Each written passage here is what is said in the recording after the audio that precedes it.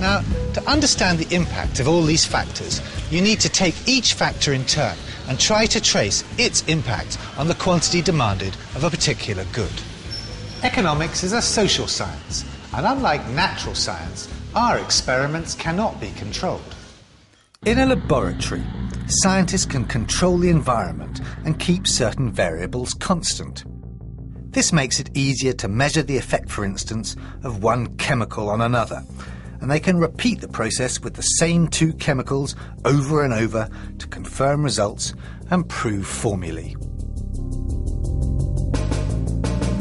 Economists do not have this luxury. We are confronted by a complex world in which many things are changing, all at the same instant and all the time. It would be great if we could freeze everything else while we're busy with our experiment.